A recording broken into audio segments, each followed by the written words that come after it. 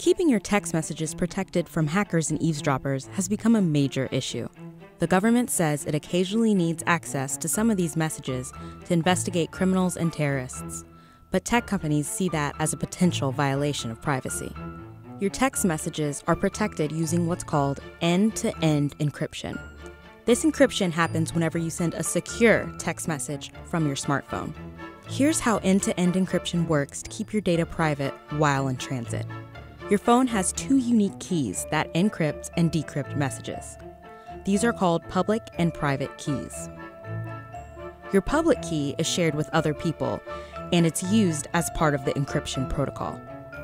Your private key is only on your device and is never shared. When two people want to securely chat, they use a combination of public and private keys to create a temporary shared key. Let's look at how this works. Alice sends Bob a message which simultaneously causes an exchange of public keys. Both Bob and Alice use the other person's public key combined with their own private key to create a temporary shared key.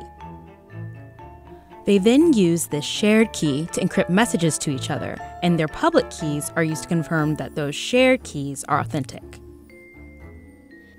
The shared keys are being erased and regenerated constantly, which ensures that Bob and Alice's conversation cannot be decrypted in the future. An eavesdropper could see that Alice and Bob exchanged messages. But because the eavesdropper doesn't have Alice or Bob's shared key, these messages can't be decrypted. Some people believe that tech and telecom companies should provide what's called backdoor access to these encrypted messages. There are two types of backdoors. The first type is a list of private keys that would allow the company access to encrypted messages, so they could deliver these messages to an agency such as the FBI. There are two problems with this method. One, if this list is hacked or compromised, every person's private key is up for grabs. Two, if this system is abused, you, the user, would have no idea that someone is accessing your data. The second type of backdoor is for tech companies to deliberately build a weakness or flaw into the encryption formula that would allow law enforcement to access the messages on a case-by-case basis.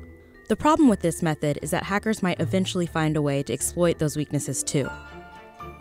At the core of this whole debate is the very thorny issue of personal privacy versus national security. It's one that society, tech companies, and the government are still trying to decrypt.